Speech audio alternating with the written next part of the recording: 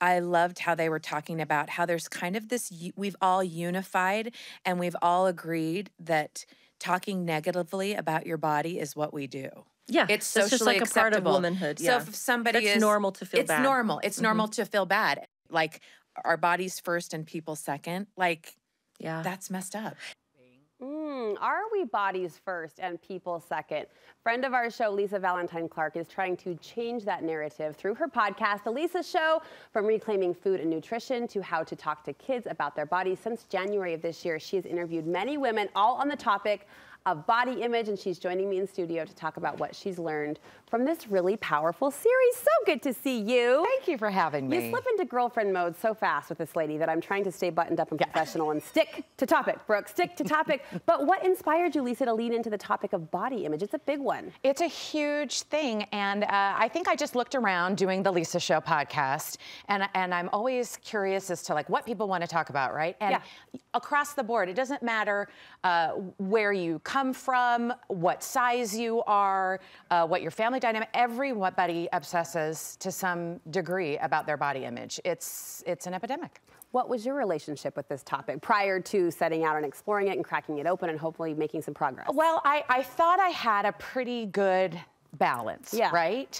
And I think I underestimated, in fact, I know I underestimated the amount of white noise that there is surrounding this issue, that I was being influenced in a lot more negative ways than I had anticipated. And that's what's been so great about doing this, entire body image series. So, 12 different episodes about why.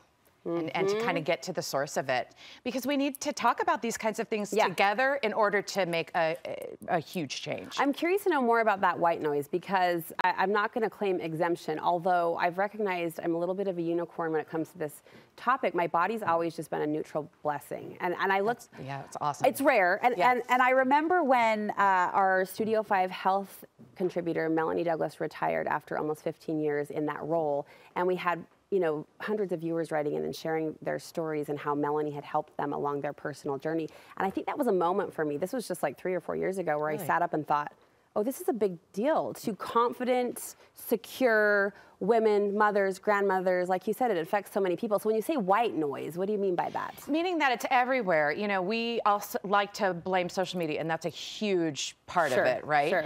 But also the messaging that we get just from what it means to be a woman or what it means to live in the world, or just the fact of the things that we talk about and how we talk about it. So as exhibited in that clip, the way that women bond is by saying things that you don't like about your body. Like even just socially, you would never go into a group of women and say, you know what, I really like my legs. Like, because they'd be like, well, who are you, right? It is this bonding opportunity for us to sort of have this negative talk. And then with social media, I mean, we didn't grow up with it, but our kids are. So I kind of saw, half and half, like growing up and trying to raise kids with the internet and without. And, the studies have come out to see, especially young women are absolutely bombarded with messaging, and it's leaving them depressed and anxious, right? So that white noise is everywhere. It's in media, it's in the job market, it is socially, it's in relationships. We didn't talk about, like our grandmothers didn't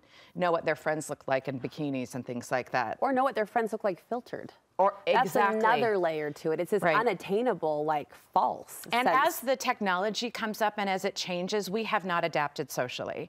So, I wonder if it's going to get to this point where, we used to drive without seatbelts. Women used to smoke when they were pregnant, and we're like, how can you do that? That's crazy, right? I wonder if the same ways that we talk about our bodies, the way we objectify women, is going to be looked at like that in how did we in ever? the future. How did you do that? Yeah. All right. Well, after months of researching and interviewing, Lisa has landed on 3 key and specific takeaways about women and body image. We're going to talk about those when we come back. Juicy stuff. Juicy stuff. Oh, yeah.